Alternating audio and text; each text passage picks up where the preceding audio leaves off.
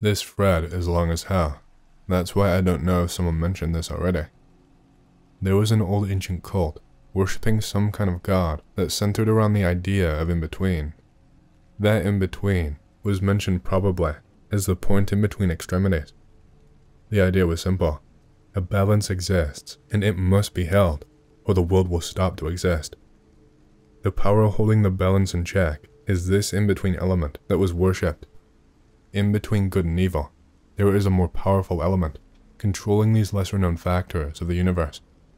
Good and evil defined by man is ludicrous, because these elements must be pictured as two rivers, emptying themselves into each other constantly. One can become the other, and vice versa. Thus, the element controlling the waters is the true master of the universe, the father of all, holding his two children from each other's throats, forever holding the balance. The people who worship the in-between element, nameless God, nameless entity, nameless state of existence, and the so-called outsiders, the anomalies of our universe. They are stigmatized by the energies on our planet, and they are tormented, nearly rejected for being ultimately under the gaze of the in-between element. We are very few, and we never meet each other, because it is impossible. Our paths are truly impossible to describe in a human linguistic method. Alas, the in-between element does exist, and it's the element governing over chaos. It speaks with us, with the ones he chose, like a friend would speak with you in a coffee shop. It is truly amazing. Our fate is truly opaque and filled with pain, because we are creatures of pleasure, and we will always seek the need to escape our pain and find pleasure. True knowledge comes through pain. Happiness makes you stupid, and pain convinces you of reality. I'll end on a more amusing idea. This entity is nonchalant and indifferent, opposed to the other two elements who want to govern us. Since these kinds of cults were beyond taboo, they were not chronicled at all. These ideas that we discuss here will alienate the vast majority of readers now, and we exist in the contemporary era. Imagine this kind of ideas in ancient times. Cults like these started, and more than likely survive around the Carpathian Mountains, where immortality was widely accepted as the norm in most religious contexts, even if they worshipped different entities. These tribes fell in love with the idea of death, even worshipping the idea of finally meeting the unknown. Thus the fear of the unknown was non-existent. They worshipped the idea of the void. These kinds of ideas gave birth to the warrior code / honor code that is present in every culture known in history, dying as fast as possible while proving your worth in order to be accepted by the void as a worthy element to transition to the next plane of existence. It is quite interesting. The Gatai people were known of crying when their babies will be born and laughing at funerals. While in combat, warriors would laugh when wounded and sing songs while dying. The mentality of life and death was vastly different then, a complete 180. I am sorry, I cannot give you the exact name of a cult. As I said before, mostly are legends and ideas that got propagated by the word of mouth. Possibly, the deity getting close to the inspiration of the in-between element would be Zalmoxes, worshipped by the tribes south and north of the Danube River, including the famous Dacians who ruled over Rome at one point. Legends like lycanthropy and whatnot were common back then. Dacians is a literal name from Latin, which means wolf people. In Latin, Daus means wolf. Dacian, Daus, wolf, wolf person. They fought wars without armor, and said they would growl like beasts and ignore pain, laugh when stabbed, and bite Roman legionnaires by the neck if their weapons would break mid-combat. Even legends of them devouring corpses, but in my opinion, this is a bit far-fetched. There's not much information regarding this structural concept.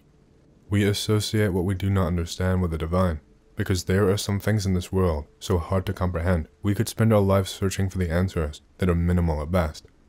Our hunger for answers is eternal. As long as we experience pain and bad scenarios in our life, without a real reason, we will always want to seek a logical explanation. Sadly enough, our world is chaotic at best.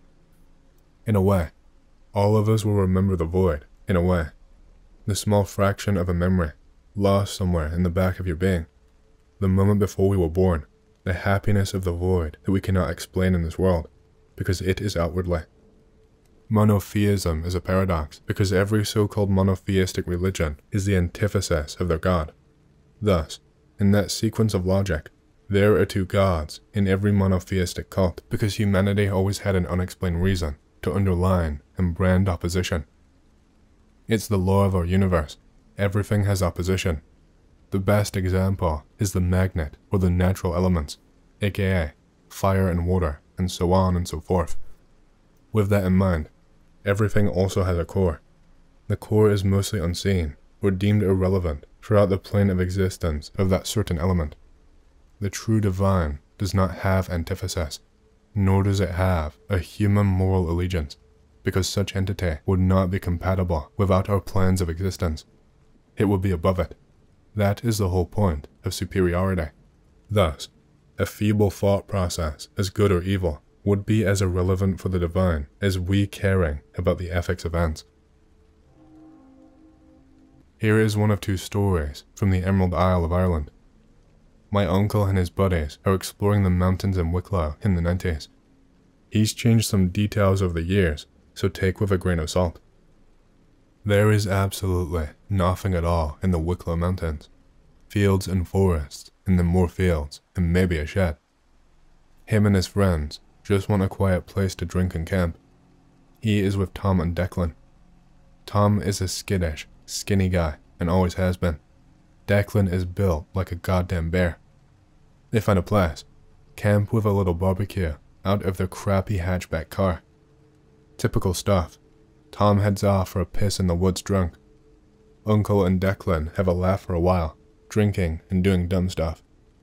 Half an hour later, Tom has not come back. What? Okay, what the hell? They head off to find him. After wandering around the forest looking for him, my uncle manages to lose Declan and trips halfway down a damn hill in the wet mud. Lands hard on something soft. It's Tom, who is staring at my uncle as if he had just took a crap on his grandmother. Tom, what the hell are you... Tom interrupts him with a super slow motion point towards a clearing. Uncle described it as a fucking load of pricks and rubs staring at a fucking rock in the middle of the poxy forest. They are all standing silently still in blue robes around a tall rock in the middle of the damn mountains. They have not noticed my uncle and Tom yet. The two of them are lying in the mud for nearly 20 minutes in fear. Suddenly, Declan bellows, "Lads, where the hell are you, for God's sake? It's freezing." The mob spins around and immediately starts walking towards them. They run like Sonic, the shit-scared hedgehog, back to their camp. Start trying to pack up everything. The mob is walking through the forest towards them. Leave things. In car. Driving. Home. They don't remember anything of the journey.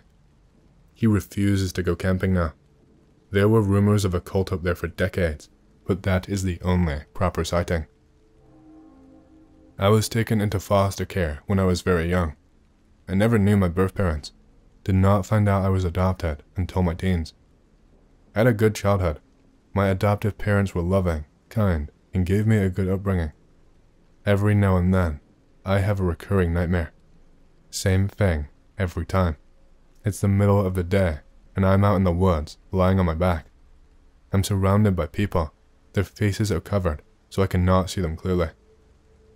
One of them grabs my head and forces me to look straight into the sun. Just as my eyes start burning, the sun begins to fade. I am in pitch blackness, but the spot where the sun used to be is still distinguishable.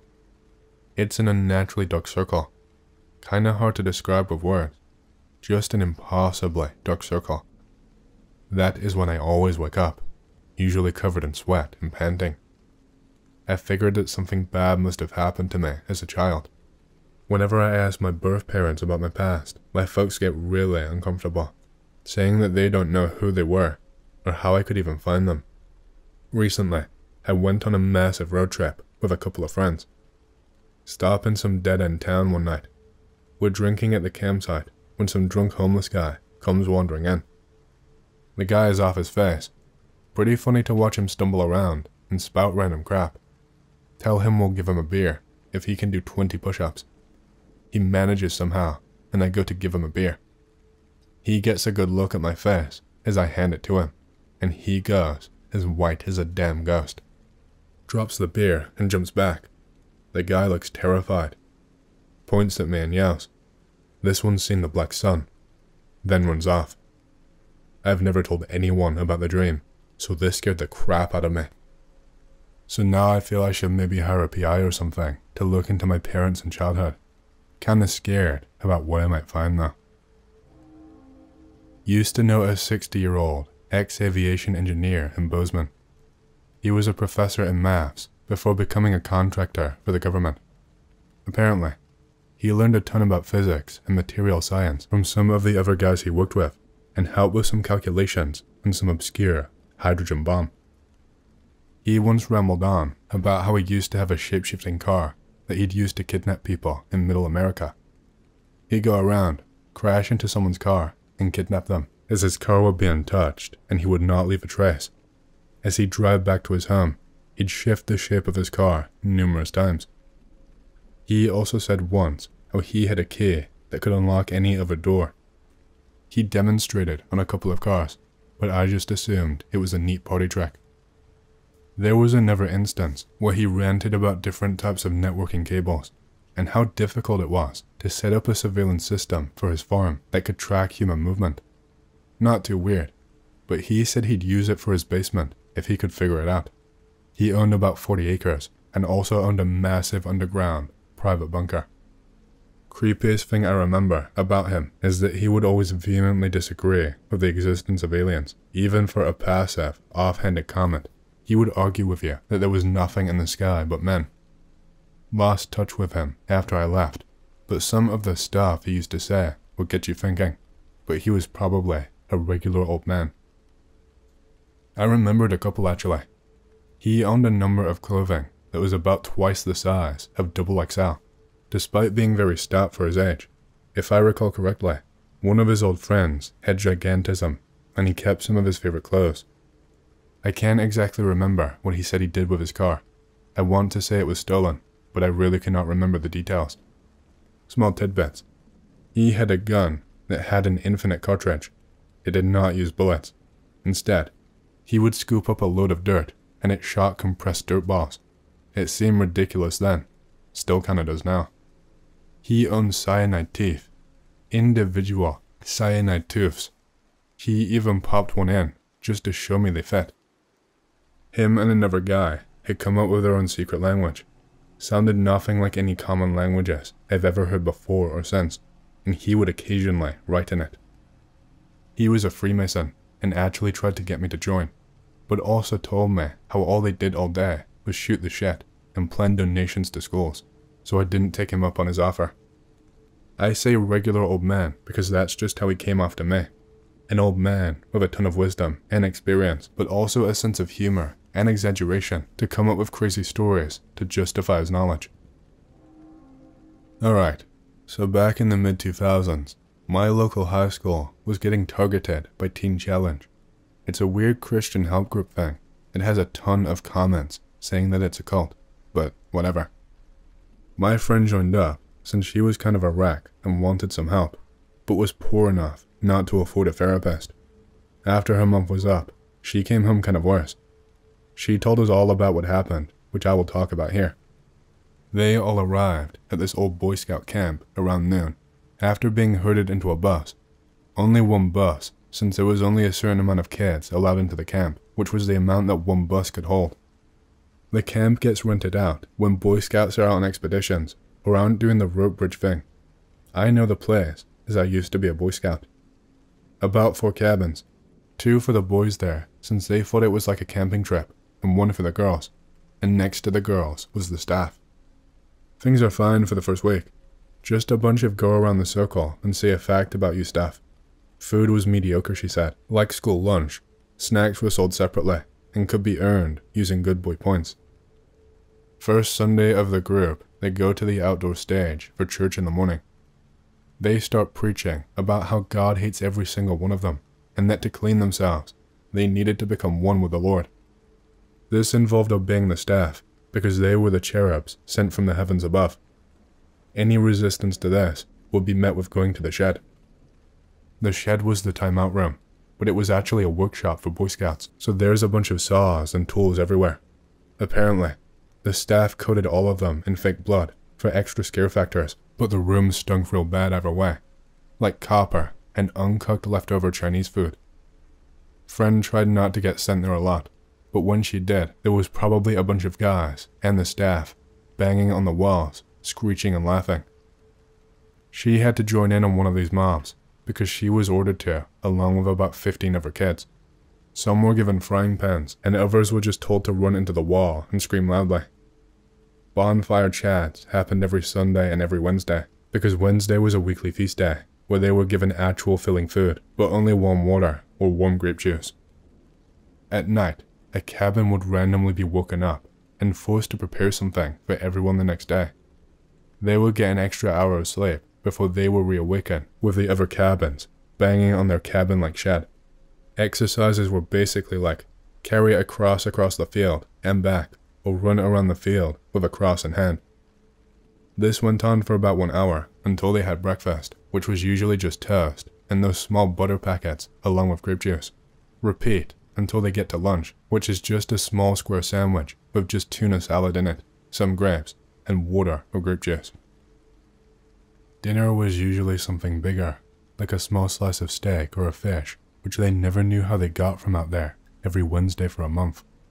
A kid broke into the staff's cabin to get his phone to call his parents to get him out and was made to be kept inside the shed for 3 days. But they forgot to take his phone, so his 7 father came out with a shotgun, threatening the staff as he took his kid away. All were called in for a special talk, where they said they were never allowed to leave until they purified themselves at the end of the month. Continue this for a month until they get to the days leading up to the purification ceremony. All kids are scared as hell. Staff says every day will be a feast day, so at least some will be better off then. They have a small petting zoo that's brought in during the night, filled with goats, like a good 7 goats. The activities were just to have fun that last week, as a way to bask in God's greatness. 3 days before they were all lined up and given a robe to wear during the ceremony. Some fit fine, others didn't even get it on, so were told to sit out and were given normal awful meals until then. Final feast day, some kid says the staff were lining up the goats into the shed with aprons. They slaughtered all of the goats for meat. What the hell? Final day ends at like 10 or midnight. They all get brought out with their robes onto a special extra large bonfire and feast. All are meant to shout loudly to the stage, then to the sky something like, "Thank you God, Master of the world, and thank you for your cherubs," before being given their goat to eat with their bare hands. From there on, they were let loose to do whatever, and most seemed kinda crazy that night, staying up until the early morning. Friend hid in the underside of one of the cabin's porches, cold and tired. The staff sit down on the porch, not knowing she's under there, and talk about opening up the church a lot more for the new converts. How much it reeked in the shed, and wondering if it would be dry enough for next time as a joke. Then asking if they had any wine left, but they didn't because the kids were drinking it all. They got pissed, and so they went to the feast area to get some more and come back. She crawled out after a minute or two and went inside to sleep like it was nothing. When she woke up, the room was a mess, and the staff, obviously drunk, came in slurring that the whores needed to clean up. They all cleaned. The boys were already out playing, and a look into the rooms showed it was a mess. They were all given their phones and suitcases in the last hour, lined up at the bus stop, and were told they have to come back to be cleaned again. Went up to the place a year or 2 ago with her and a friend of mine who used to be a Boy Scout because she wanted to see if anything was still happening there. The cabins and stage were really run down.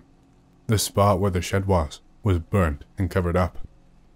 Wine, fear tactics, preying on children, cleansing, as if you were somehow naturally wrong or unclean. Cherubs, stations of the cross. Yeah, nah. Pretty sure they're either messed up Christians or Satanists of some kind. That OP here. Didn't realize until you said that they were probably doing the stations of the cross with that field stuff. I'll ask her if she has any more details, though I don't know if she'll be too keen on giving more, since it was a really bad time for her. Okay, here's what she said. Staff's cabin had a few guns in it, from what a kid said, like hunting rifles for small to large game. The backside of the girl's cabin reeked of rotten eggs. Behind it showed there was a small locked cellar, and that all the cabins had one like this that were all locked. Others did not smell bad. Staff were horrible to female attendees, usually just being demeaning phrases or chores for the camp, but sometimes slurs and vulgarity, like with the original post. Upon entering the cabin for the women, the cross was upside down. Before the kids would leave in the morning, they would need to take off the robe, but since many didn't before they fell asleep, the staff began ripping it off by hand, and according to her friend, by a knife sometimes. The camp currently is not allowed to be accessed due to the local police having to investigate a large group of homeless people who moved in and whether or not to just let them be, since no one owns the land anymore. Also, road to the camp was closed for a solid few months to a year because of safety concerns. Still don't know if it's still closed or not actually. Staff at the camp were just brought in out of town for the camp, and all of them looked scruffy to a point where it looked like they cleaned up, but not well. That reminds me, they showered in a weird staff bathhouse thing, one for each gender, and the staff would use it when the kids were in there. The staff never used their actual names, and instead just called themselves Mr. or Miss. A day that it rained, all of the kids were brought out into the rain, and were told to light a fire so that they could all get warm. No one was able to light a fire, and all were scolded. Art was banned outside of designated art zones on the sides of the cabins, and even then they were small. Only Christian religious paintings were allowed. Bible readings would skip the parts of paganism that made it look bad. I'll post more tomorrow, tired now. This does not even sound like paganism. This sounds more along the lines of satanic or otherwise cult-like practices. Why would a cellar smell like rotten eggs? Sulfur? I doubt they were storing a ton of eggs there. My guess is mold and rotting items, bugs, and all other things associated with decomposition. I just looked it up, and sulfur smells coming from a basement could indicate a broken sewer line or a natural gas leak, which is dangerous. A quote from this link, hydrogen sulfide is dangerous, even at low levels. Prolonged exposure to sewer gas can cause irritability, headaches, fatigue, sinus infections, bronchitis, pneumonia, loss of appetite, poor memory, and dizziness. The Scottish plumber says, it affects people and pets that are exposed to it over a long period of time. In that case, no wonder the people running the place were batshit crazy. Anon's friend is lucky that she did not get detonated. Me and two of our bros camping in the woods of the Pacific Northwest about a year ago. It was a weekend that was supposed to relieve us of our stress. A weekend to drink, wheel, shoot, and have fun like no other. Anyway, we decided to go down this old-ass logging road and go to a camping spot. Get stuck and get lost multiple times, trying to find my buddy's perfect spot. Get there about the 6 or 7. We get a fire going and start roasting some hot dogs, cause hey, we are damn hungry. Just about to open up some brews when we hear the sound of vehicles. Lots of vehicles. I look at my friend John and say, hey, you were leading. Did you see any of our vehicles out here? Looks at me and shakes his head. Okay, what else? Anyway, eating our dogs and drinking our brews, having a merry old time. Getting cold out, so we douse the fire and start to hit the hay. My friend Nate sleeps outside his Tacoma, freezing his ass off in a mummy sleeping bag. Me and John hit the hay in our truck's cabs. Morning rolls around, and we get to starting the fire again.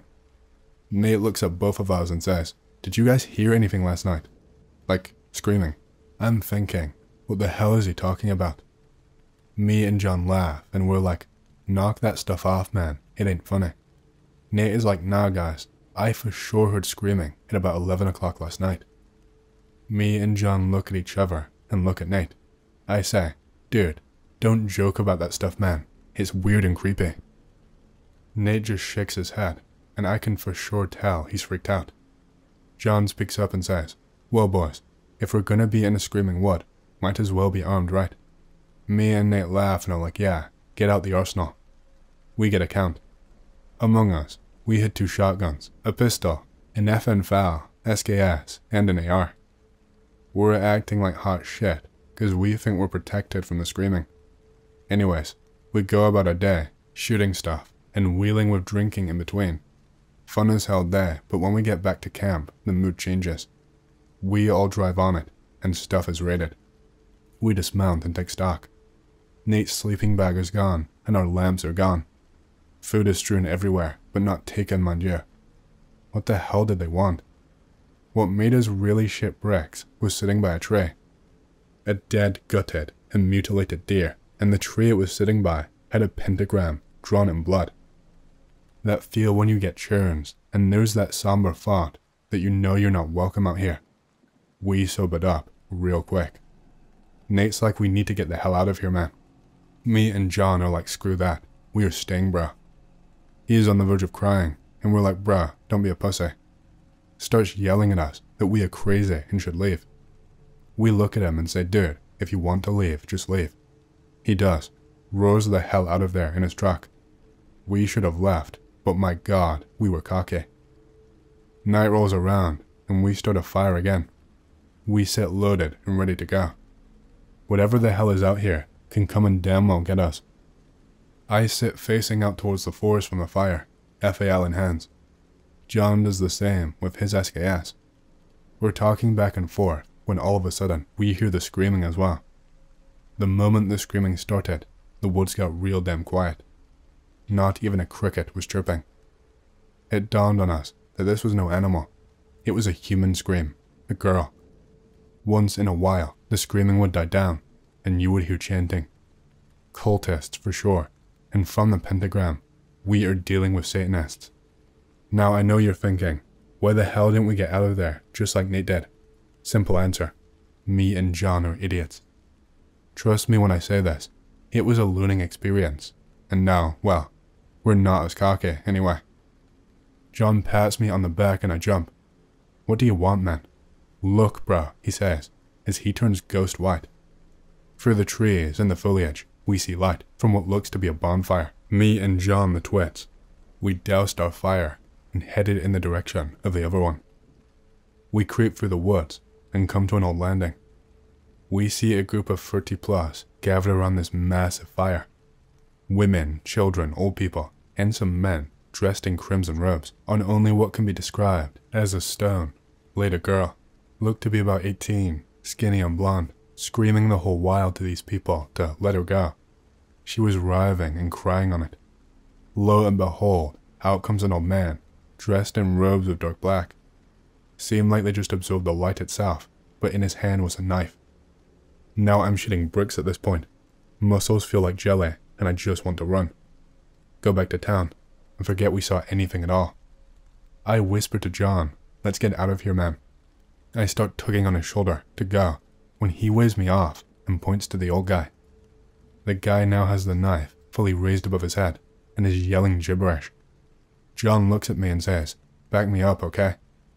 What the actual hell, bro? John steps out of the woods and cracks off a shot over the head of the men in black. Every single head whips around to look straight at me and him. They start screaming at us and coming slowly at me and John. I crack off a shot over the head of some dude in crimson. The mob stops, and the dude in black comes to the front. In the most guttural, inhuman voice, these two will do. The man is flanked by the guys in crimson now. They are all brandishing weapons now and start inching closer. John pops off another shot. The man in black says, no one is here to help you now. I hope you know that, and smiles. I'm gonna call him Black Robes from now on. Now I'm saying, he has a Joker-esque smile, ear to ear. John yells something to the effect of stay the hell away, and time seems to slow down at this point. John's SKS barks, round flies through the air, and hits Black Robes in the legs. Dude hits the ground screaming. Crimson guys hesitate as they see their leader fall. Start advancing again. I put a round through one of their shoulders, and he hits the dirt. Dude's hoods come down as he hits. Dude is a fatty. John screams, stay the hell back. Guy stops. They look visibly shaken, as we have a good old Mexican standoff. Redhead in black robes is screaming for help now. The kid Satanists are wailing. A line of women is standing behind the crimson guy, screaming at us. My body is flooded with adrenaline at this point. Let's rock and roll, I'm thinking.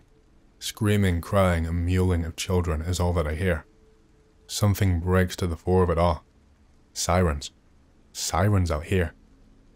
John and I are yelling at these people to stay the hell back and release the girl. The red host starts inching forward again. John looks at me, and I hear him clear as day say, "Shoot to wound."